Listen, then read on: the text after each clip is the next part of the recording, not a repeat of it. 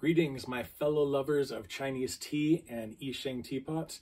This is Mike from the Wandering Tea House. Today we have a fun video for you. Today we're going to tackle 10 myths about Yixing zisha teapots. One of the reasons I started this channel is that in the tea world, in the English-speaking tea world for sure, there's so much misinformation out there, especially if you're a beginner trying to navigate your way through to learn more about Chinese tea and gongfu cha. So one of those areas that has so much misinformation and mistranslation is Yixing teapots. So today we're going to go ahead and tackle 10 of the most popular myths about Yixing teapots, and we're going to try to correct a few of those. Just like I said about tea itself, I am not a tea master and I'm not a Yixing teapot master either. There's lots of people out there that know a lot more than I do, but after so many years of collecting and being obsessed with them, I've learned quite a little bit. So let me show you a little bit of my collection.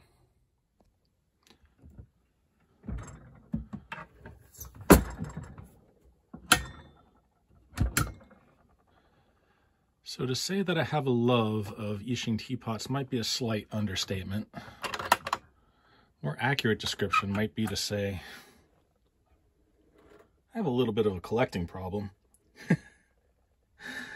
I've been collecting Yixing teapots for over 12 years now, and have everything from, Qing Dynasty all the way up to something that was made just a couple months ago.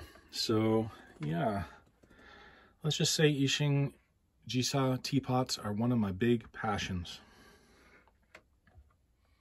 Yixing teapot myth number 1.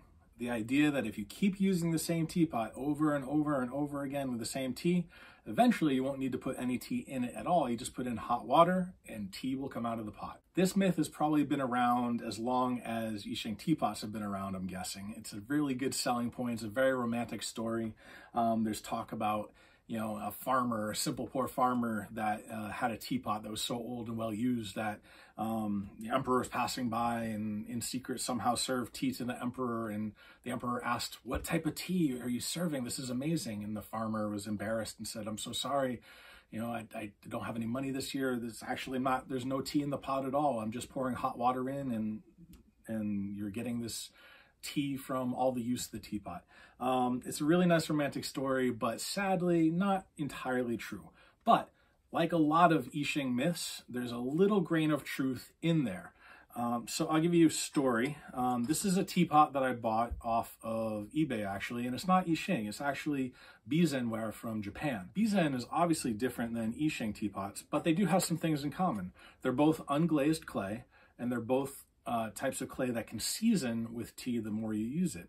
So when I first got this teapot and started to play around with it and check it out, I noticed that it had a strong aroma to it. When you open the lid and smell inside the pot, you could smell something. So I thought to myself, I've always heard this legend about pouring in hot water and getting tea out of it, so I gave it a try. And you could tell when I got the teapot, it was very, very, very well used, had tea stains like crazy. The inside was like caked with tea stains on the inside. And I thought, if any teapot's to prove this myth true, it's gonna be this one. So I poured in hot water and poured it out, and to my surprise, the water that came out was kind of greenish, and it wasn't just clear. So that was interesting. And then I tasted the water, and I could actually taste the residue of the tea here.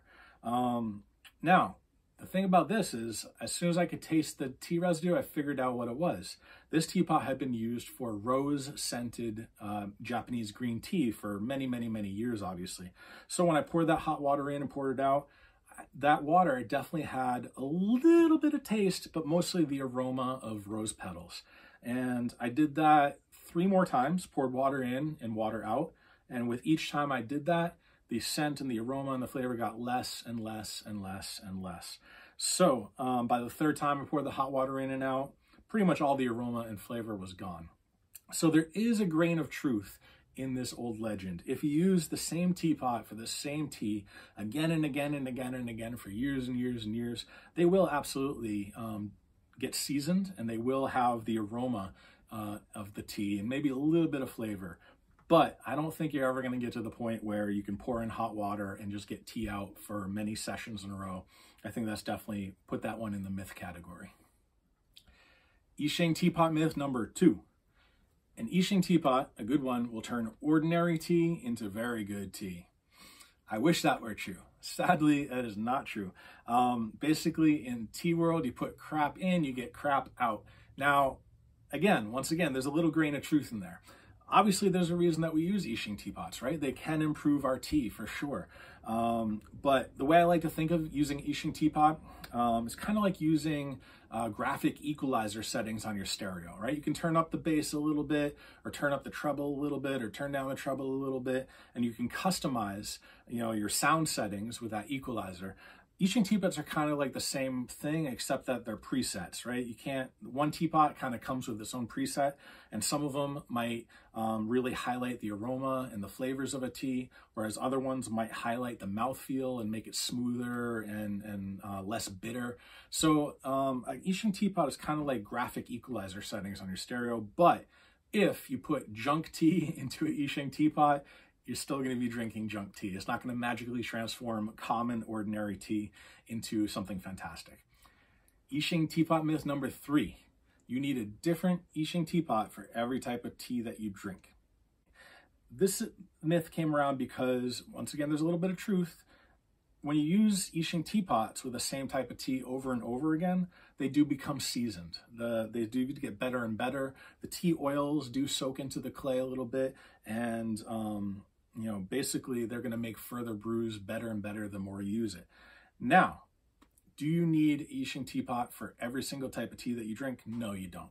Now, don't take my collection as an example. I have too many pots. I'm the first to admit I'm a hopeless collector and I have too many. But if you're really trying to pare it down, well, you don't need one teapot for Shuishan Yancha and another one for Da Hong Pao, right? All Wu Yi teas are going to be similar enough that you can definitely use one teapot just for Wu Yi teas. And then I would even take it a step further. I would say that you could use the same teapot for all roasted oolongs, and then maybe a different teapot for greener, more floral, more fragrant, unroasted oolongs. Now, what you don't want to do, however, is pair up teas that are very different than each other. For example, would I want to pair up a roasted oolong like a yancha with a young pour tea? Not me. I don't think those two go together. The roasty notes from those teas are going to stay in the teapot eventually. They're going to season, and you're going to get that kind of roasty oolong feel in that teapot. So if you go then and use that teapot for young pour that doesn't have any roasting whatsoever, it's definitely going to cross-contaminate those flavors a little bit. So there are limits to how many, how much crossover you want. But I think that within roasted oolongs or green oolongs or, H-pour and Chu-pour, then, put those together if you're just learning and just building up your collection. That's not a problem at all. Yixing teapot myth number 4. You can pair any type of tea with any good Yixing teapot. The idea of this one actually comes from something that's true, where the more you use a Yixing teapot with a certain type of tea, the more it seasons, right? The more tea oils get absorbed and the better it gets. That part is true. However, pairing teas with the teapot from the get-go is an art all in of itself, and it's an art that takes years to learn. Hit that subscribe button. I'm definitely going to have future videos on my method for pairing teapots, Yixing teapots, with certain types of tea. There's a whole process, there's a whole art to it. But the bottom line is that you want to make sure that you have a good tea pairing with that teapot right from the get-go. And you don't want to just assume that any teapot that you buy, if you just use it enough, it's going to eventually treat that tea well. Now, I don't know about you, but I don't want to waste a whole bunch of money on really good tea to build up a teapot that is going to take 20, 30, 40 sessions with that teapot just before the tea starts to taste right. I want to make sure that when I'm brewing tea in a Yixing teapot, that teapot makes my tea better right from the get-go. Now, that being said, teapots do have a break-in period. You need to use them 2 or 3 times so the pores start to absorb those tea oils and it starts to give it back to you. But if you're using that teapot 1 or 2, 3 times and you're not really getting what you want out of that tea, well, in that case, it's not a good pairing and you should find a different tea to use that teapot.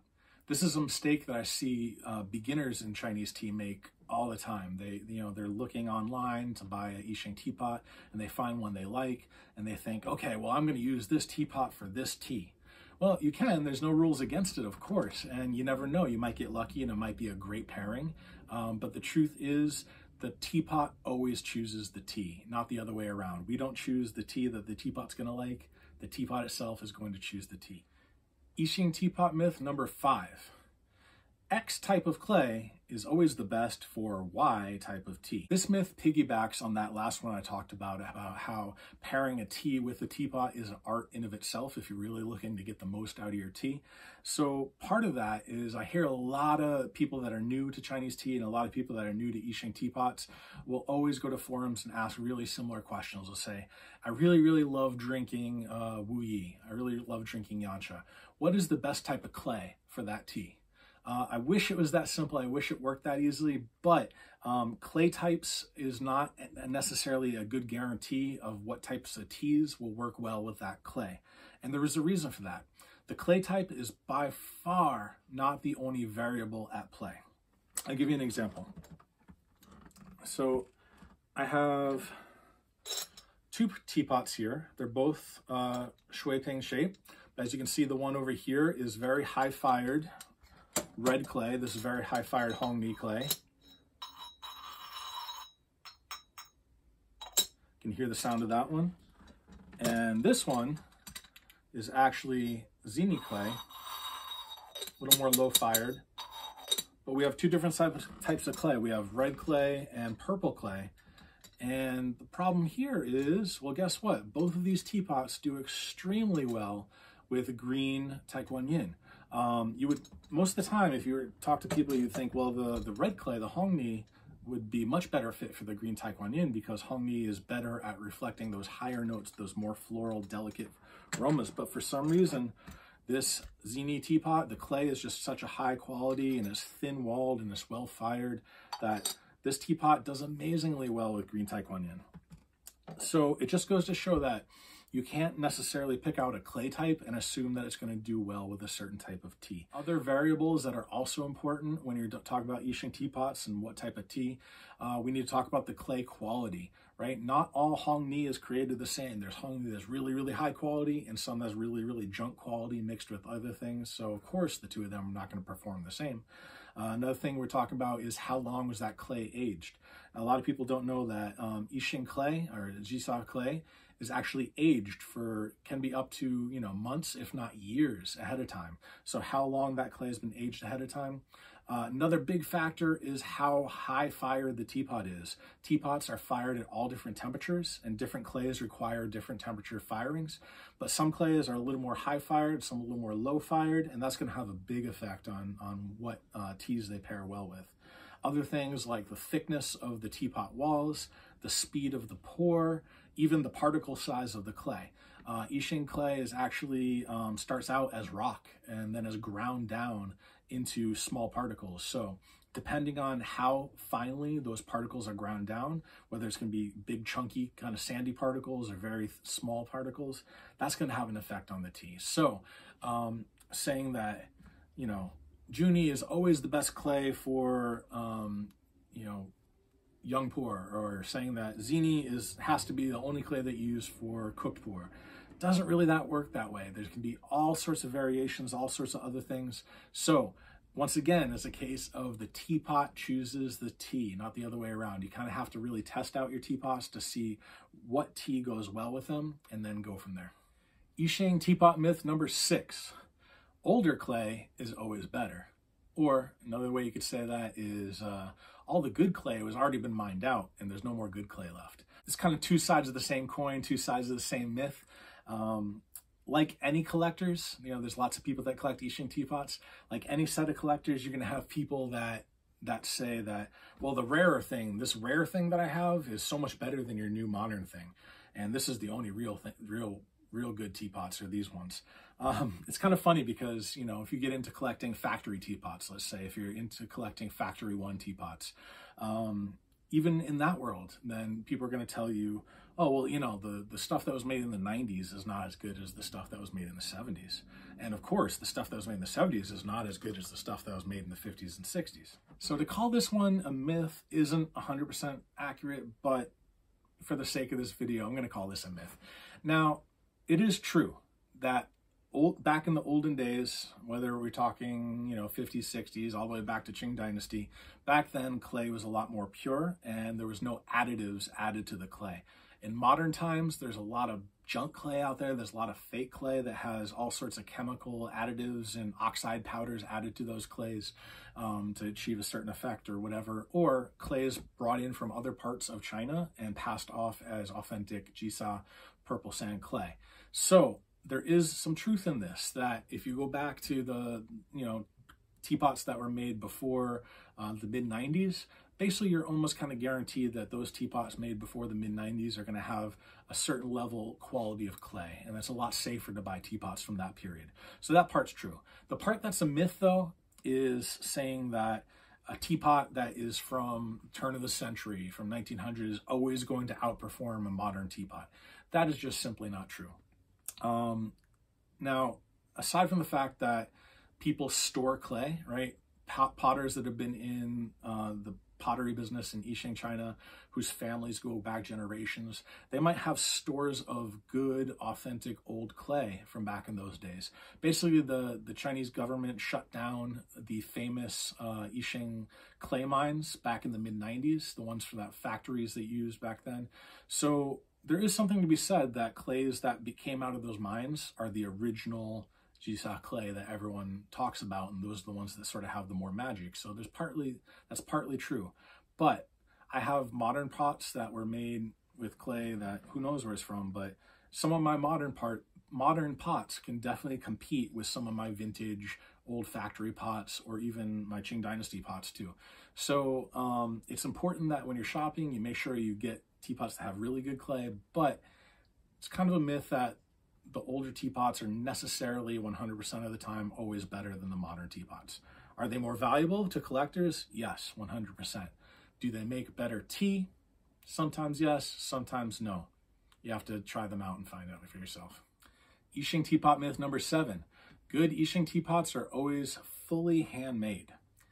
I've been collecting and using Yixing teapots for over a dozen years, and the vast majority of my collection are what we call half handmade. What that means is that the potters will use a mold to help shape the body of the teapot. And then oftentimes the handle and the spout and the lid knob and other things will be handmade. So that's half handmade. Now, here's a little bit of truth. Teapots that are fully handmade are quite often made by people that are more skilled.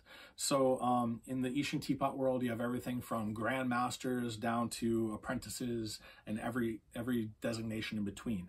So most of the time, you're not going to have apprentices or anybody making teapots that are fully handmade. Usually, fully handmade teapots are, you know, the crafts of people that are very masterful, that have been doing it for many years. So in that regard, those people that have been making teapots for many years have access to the best clays. They have access, you know, of course, they have the better skills.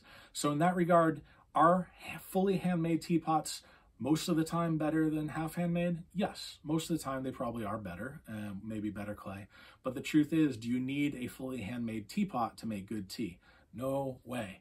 A half handmade teapot, as long as it uses good clay, can make fantastic tea. You don't need to have a fully handmade teapot for your gongfu practice. Yixing teapot myth number 8. A good Yixing teapot should have a perfect lid fit. Now, obviously craftsmanship is something that's very important in Yixing teapots. We want to use teapots that have good craftsmanship. But if our ultimate goal is to make the best tea that we can, well, things like lid fit and how smooth the pour is and stuff like that really doesn't matter a whole lot. The more important factors are the clay quality and firing level and things like that. So if we're thinking back to a lot of the teapots that are praised for their tea making ability, like Factory One teapots from the 70s, from the Green Label period or other things, a lot of those have kind of a janky lid fit. And a lot of those, when you pour them, you might get a lot of drips and dribbling from the lid, and maybe the pour from the spout isn't perfectly, you know, smooth and whatever. Well, guess what? If focused on making good tea, doesn't really matter so much. This is another trick that a lot of vendors will use to show you, they'll put the lid on and cover the spout and turn the pot upside down to make sure the lid doesn't fall off because of the suction, or they'll show you that they can pour from way up here and the stream isn't breaking up. Stuff like that is, it's nice, it's craftsmanship, but the truth is a lot of modern pots that are made with kind of junk clay can achieve that. They can achieve a perfect lid fit, they can achieve a nice smooth pour, and it doesn't mean that you're getting a good teapot that can make really, really good tea. So to illustrate my point, let me show you one of my favorite teapots. This is a teapot that I have that is from Qing Dynasty. It's actually export to Japan, came from Japan, from China, of course. So this is probably my most valuable teapot in terms of its collector value. And more importantly than that, it's a teapot that makes phenomenal tea. However, it's probably a teapot that has the worst lid fit of all my teapots, all my whole collection. Let me show you. So as we can see here, the lid fit is pretty loose on this. It moves around a lot, which means that when we pour water out of it, unfortunately, we get a lot of dripping.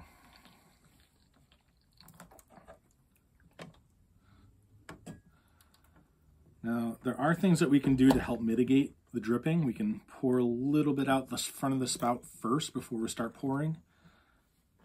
And then the most important thing is we can pour slowly at the beginning. But that's not too bad right there. But if I really pour, you'll see how much that's dripping right there. So we need to pour very slowly and carefully if we want to get good use out of this pot.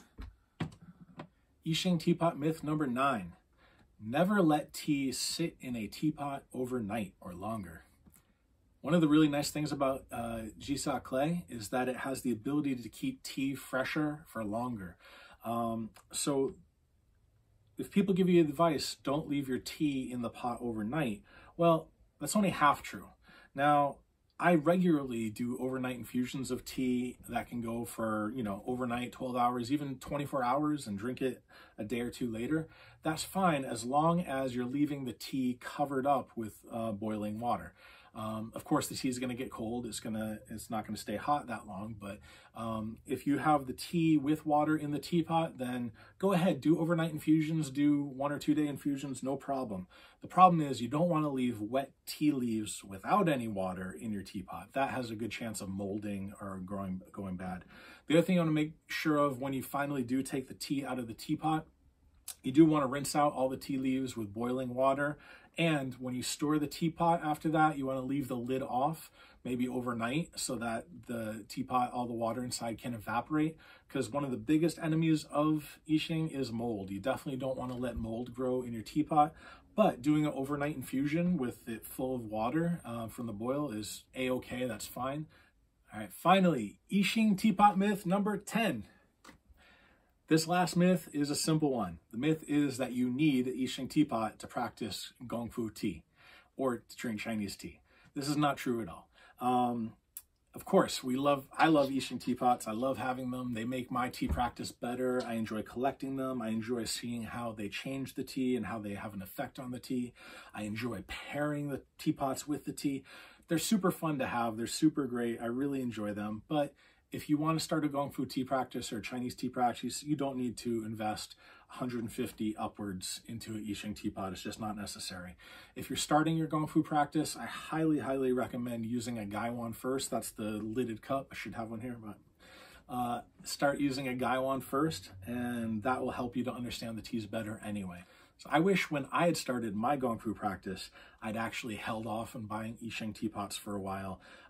Just like a lot of people, I started lusting after the Yixing because they have such a cool history. But, the truth is, if you're trying to learn more about tea, using a gaiwan, using a porcelain gaiwan can be better because you're going to be able to focus on the tea by itself without the distraction of what the Yixing teapot can do. And remember, the original gongfu tea practice comes from Chuzhou. And in Chuzhou, they have their own types of clay. This is a Chuzhou teapot right here. So Yixing and gongfu tea have a long history together, but the original gongfu tea probably didn't even use Yixing teapots. So are they fun to have? Yes, they're awesome. I'm not going to lie, they're great. But do you need one to start Chinese tea practice? No, definitely not. Get yourself a good gaiwan, focus on the teas, sample, lots of different teas, learn what you like, learn how to brew. And then from there, you can start buying Yixing teapots when you know a little more. That way it's easier to avoid paying tuition. We all talk about tuition in Yixing teapots, buying teapots that are either not very good or too big for what we use, or just teapots that you outgrow too quickly because the quality isn't high enough. So myth number 10, no, you do not need a Yixing teapot to practice gongfu tea. You just need passion and a lot of practice and a lot of love for it. So this brings us to the end of the 10 myths about Yixing zisha teapots. Tell me what you think. This is always just my opinion. I am not the end-all be-all authority on Yixing teapots. So write some comments below. What did I get right? What did I get wrong? What do you agree with? What do you disagree with? But keep it civil, keep it fun, right? All right, guys, thank you guys for tuning in, and I hope you guys learned something today. Keep enjoying your tea, keep using your Yixing teapots, and have a great day, guys. Bye-bye.